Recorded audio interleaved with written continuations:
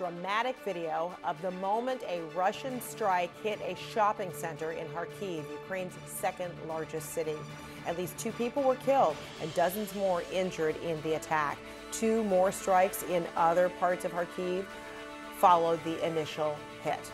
CNN's Nick Paton Walsh is in eastern Ukraine. Nick, Russia has been on the offensive in Kharkiv. Is this stepping up of their attack? Yeah, look, I mean, this could have been potentially the worst civilian casualties we've seen since Russia's offensive about 2 weeks ago now from the north of Kharkiv, from their border areas down to Ukraine's second city. At the moment, the death toll, though, is 4. It's been rising. We could have as many as 40 injured in this one attack on a huge hardware store complex in an area in the northern areas of Kharkiv. We've been there ourselves. A chain store across all of Ukraine.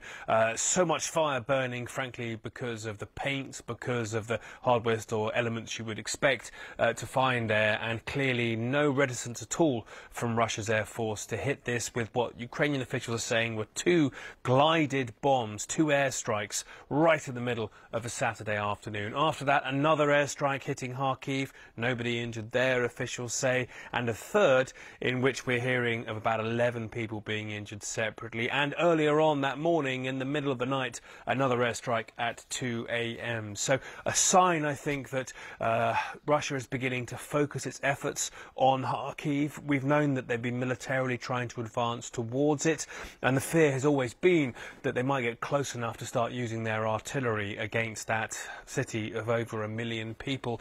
It's clear this afternoon they haven't got within that sort of range, but they are still able to use the glided guiding bombs that their aircraft launch from Russia to significant effect. President Volodymyr Zelensky pointing out clearly that there were 200 people, he says, inside that complex when this explosion happened. It's clear a significant amount of that got out and are safe, but the number of injured keep rising, as does the clarity here of quite what Russia is prepared to do. Their Ministry of Defence saying they hit a military warehouse, while the pictures emerging from there, some just showing women pushing their children past the burning wreckage of this hardware complex, really showing how civilian indeed this was, as so many targets inside Ukraine hit by Russia are.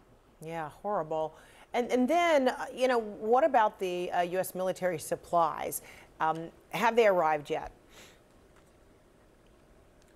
Look, we don't have full transparency over exactly when these supplies begin to get into the hands of Ukrainian troops on the front line. And it's quite clear from how the flavour, the nature of Ukrainian losses on the battlefield simply have not improved over the past weeks, that they're not arriving in an adequate way to change the dynamic of the conflict. President Volodymyr Zelensky suggested that they are now in what he called combat control over the areas in the north from Kharkiv, where Russia launched its most recent invasion, its most recent offensive. It's unclear what that really means. There clearly are areas in that most recent Russian push that Ukraine still feels under huge pressure. And there are other fronts indeed here in the eastern parts of Ukraine where Russia is also seeing success too.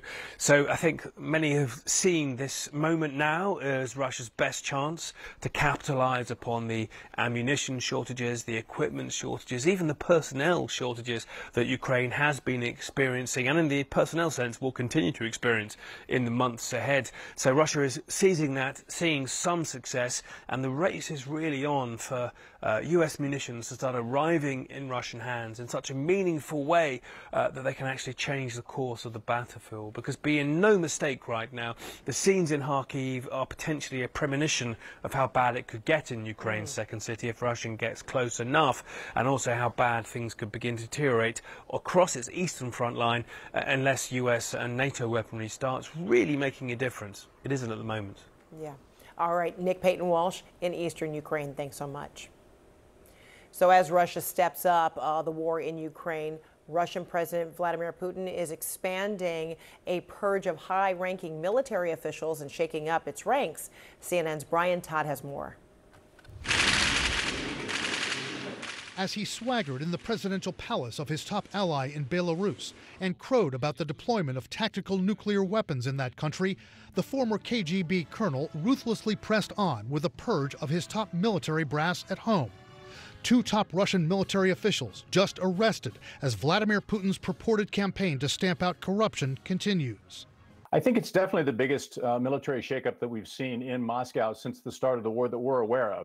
One of those arrested, Lieutenant General Vadim Shamarin, a top communications officer in the Russian army.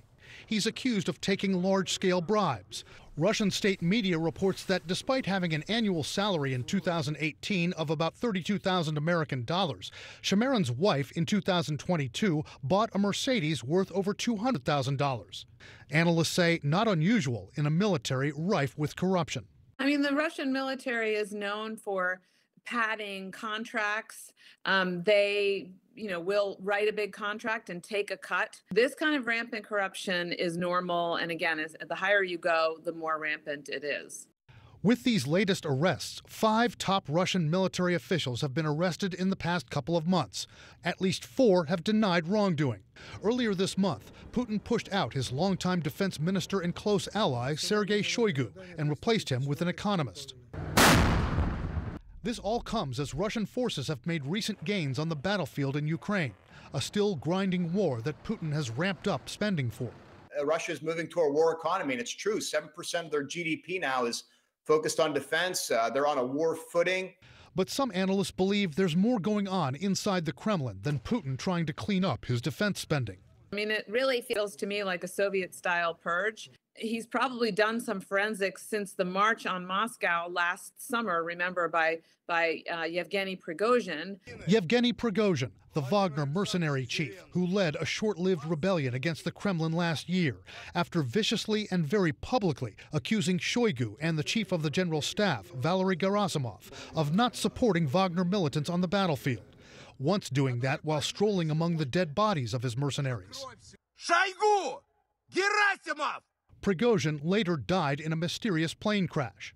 Analysts say Putin could now be sorting out who's really loyal to him and sending a message to the Russian people. Allows Putin to say to his domestic audience, yeah, I'm cleaning shop here, and we're going to be in this for a while. Experts say it's possible that more purges could be coming from Vladimir Putin, and that the powerful chief of the general staff, Valery Gerasimov, might need to look over his shoulder. Although one analyst points out Gerasimov is at the top of the military pyramid, and Putin might need to tread carefully with him. Brian Todd, CNN, Washington.